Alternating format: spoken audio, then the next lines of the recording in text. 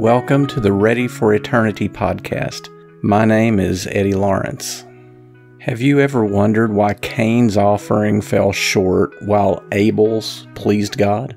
Why is it that God rejected Cain's offering but found Abel's offering acceptable? Let's talk about the real reason that God rejected Cain's offering. In the course of time, Cain brought to the Lord an offering of the fruit of the ground, and Abel also brought of the firstborn of his flock and of their fat portions. And the Lord had regard for Abel and his offering, but for Cain and his offering he had no regard. So Cain was very angry, and his face fell. Genesis 4:3-5. So why did God reject Cain's offering, but he found Abel's offering acceptable?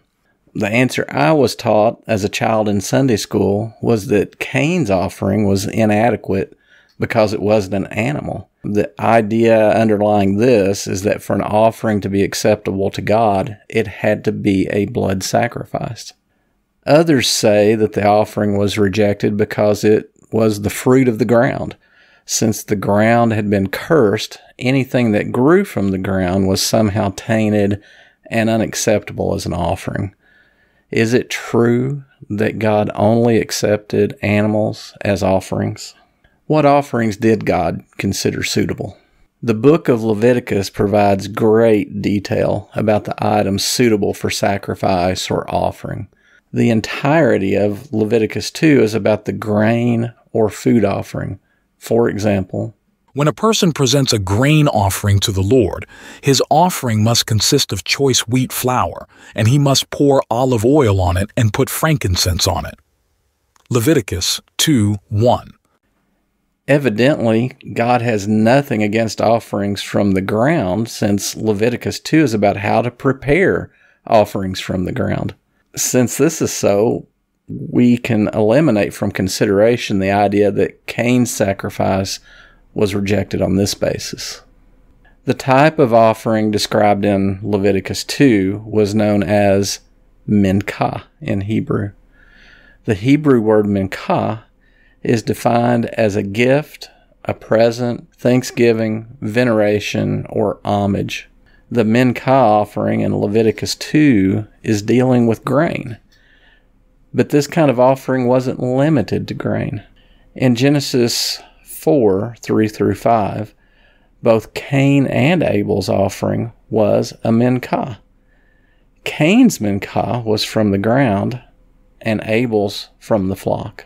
And the Lord had regard for Abel and his offering, minkah, but for Cain and his offering, minkah, he had no regard. Genesis 4:4-5.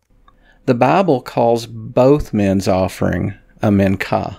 And the Net Bible Translator's Notes has this to say.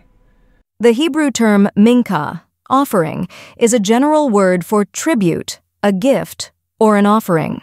It is the main word used in Leviticus 2 for the dedication offering. This type of offering could be comprised of vegetables. The content of the offering, vegetables as opposed to animals, was not the critical issue, but rather the attitude of the offerer. This observation is the key to understanding the reason for God's rejection of Cain's minkah. As was noted earlier, the minkah is defined as a gift, a present, thanksgiving, veneration, or homage. This kind of offering was meant to be an expression of gratitude to God. Gifts and presents are for those we feel love and devotion for and want to express our emotions or gratitude by giving to them. While a person can go through the outward motions of giving a gift to someone, if the present isn't from the heart, then it's an empty gesture. Since Cain's gift was rejected, this implies that he did not really have appreciation or thanksgiving in his heart that such a gift is supposed to express. Cain's attitude and motivation were all wrong, and this is why God had no regard for his offering. Cain's offering wasn't rejected because of where it came from. It was not rejected because it wasn't an animal.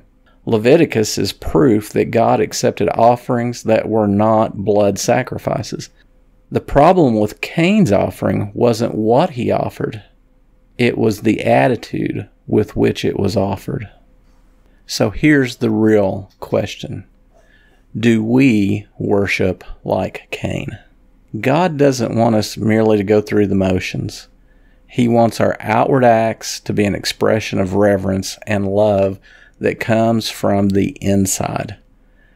It's possible to go through all the motions of worship without ever truly worshiping. Worship comes from the inside, and it has outward manifestations such as singing, praying, giving, and so forth.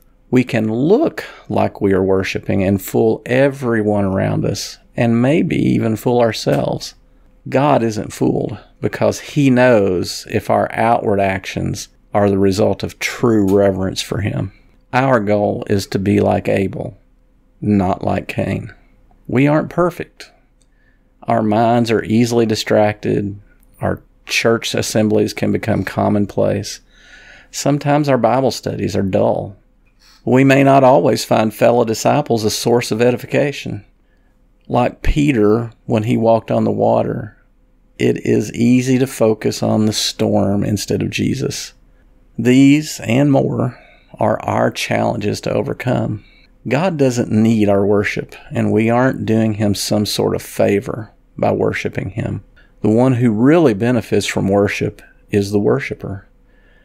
God wants us to have real awe, gratitude, love, and reverence for Him, and to express it.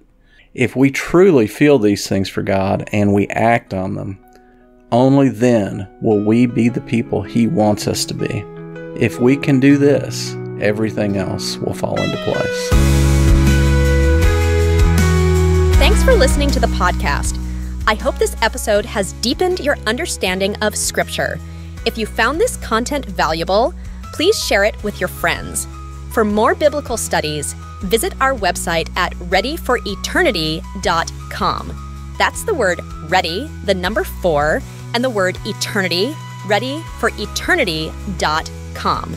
We would like to hear your thoughts. Leave a comment on the Ready for Eternity Facebook page or reach out on Twitter. That's all for now. Keep studying your Bible, growing closer to God, and getting ready for eternity. See you next time.